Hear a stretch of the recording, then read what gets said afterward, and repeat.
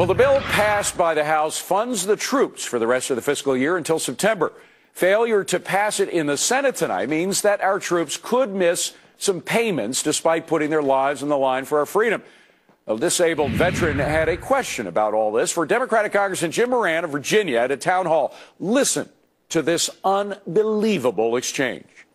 I'm a 27-year veteran, disabled veteran. And on behalf of all the active duty deployed troops, let me ask the first question, and that is, why are you here tonight and not in Congress trying to figure out how to stop this from happening? And yet here we are in the 11th hour, okay, and the troops are not going to get paid. They're only going to get paid through the 8th, okay? And there are troops that are barely making enough money who have their spouses deployed, and that's going to cause an extreme hardship. So I don't understand why every person in Congress is not in Congress tonight.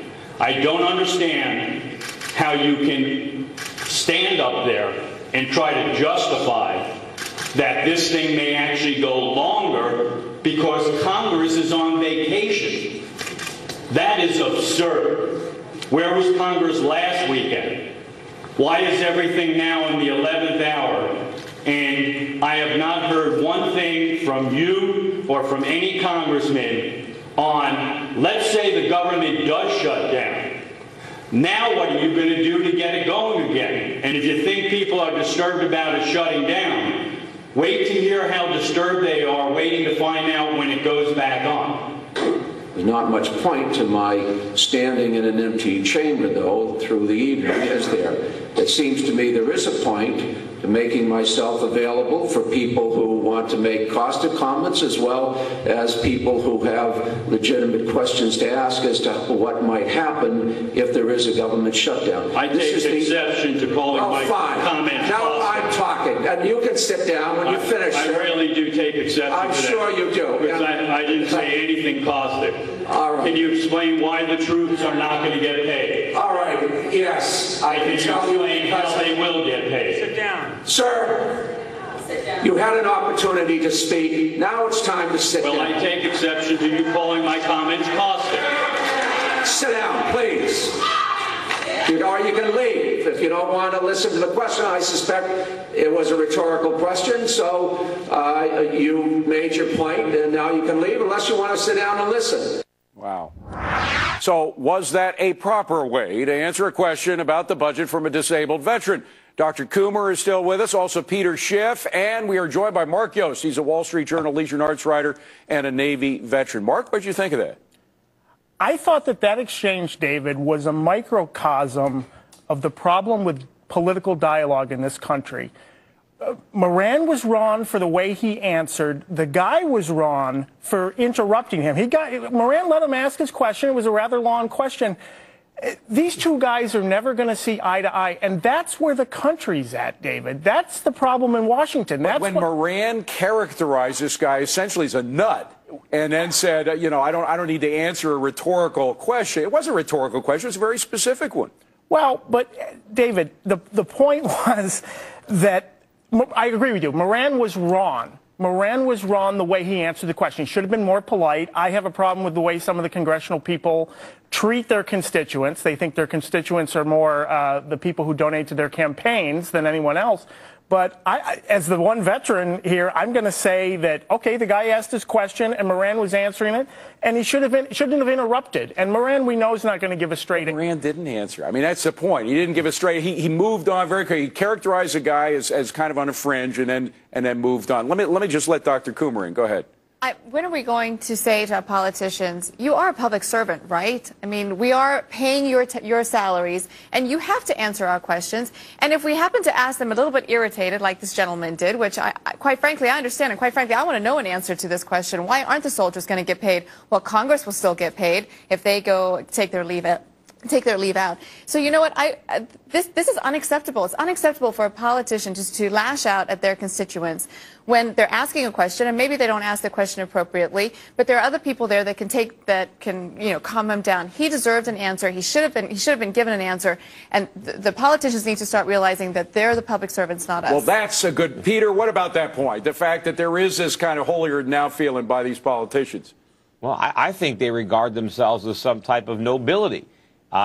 Living off the productivity of the serfs, and here in the real world, they're in their bubbles in Washington. I don't think we should pay the congressmen or the senators if the government shuts down. In fact, I think we should strip them of their retirement benefits and their health care benefits, even if they don't shut it down, because I don't think that they deserve it, and I think they're overpaid. I think they shouldn't be paid anything if there isn't a balanced budget. I don't want to go into debt to pay their salaries. I don't want to go into debt to give them retirement benefits and health care. So if they can't balance the books, then the first people who should suffer should be the politicians that voted for the deficits. By the way, Mark, didn't that guy that veteran have a fair comment that you guys should not be on break? You should not be taking a vacation while these issues that affect millions of people in the United States could be critical this weekend. Oh, absolutely. But you know how it is, David. Congress basically works Tuesday to Thursday. And the rest of the time, the weekend, they're home back in their district, raising money, doing these types of town hall meetings. My point was that let's not get lost in what the topic was and what the subject matter was. This exchange was a microcosm for all the exchanges going on across this country between left and right, middle and left. See, I disagree. You're saying that they were talking above each other. They weren't talking directly to each other. I saw an attempt on the part of the veteran to get a straight answer from the guy, but then he was characterized as being on a fringe. Well, and I'm saying, I'm not defending Moran. Yeah. I'm saying that if you look at that exchange and listen to both of them and realize that that's the problem. That's why we're at this 11th hour, is because these two guys are never going to see eye to eye. These guys are never going to reach any kind of a compromise. All right, but again, today we heard Harry Reid on the floor of the Senate. We played the clip a couple of times. We don't have to play it again, but he was saying that the Republican argument concerning Planned Parenthood funding was that my daughter and my granddaughter are going to die as a result of Planned Parenthood not getting the funding that Democrats think Planned Parenthood. I mean, with that, what kind of argument, what kind of a debate topic is that? And this is why Americans are frustrated. We're tired of politicking. It's what Senator Reid was doing in that argument, saying that cancer screening, every cancer screening is going to be out of the picture if they get rid of Title X. I do like Title X for the purposes of the fact that, for the reasons that they do provide preventative medical care. But let's not grandstand. Let's not politicize the issue to the point that we can't make sense to the American people and we can't pass a budget. Go ahead, but Peter.